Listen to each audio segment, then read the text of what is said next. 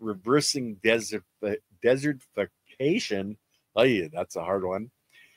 And they're able to bring rivers and creeks back. There's different groups that have literally created new watersheds or reinvigorated watersheds and have rivers that haven't flown in decades and decades flowing again, supporting life.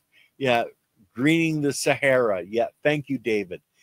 It's amazing what you can do with adding that organic material that gives life to the biology, gives them the food sources they need, gives them the living quarters, and stops the evaporation of the moisture.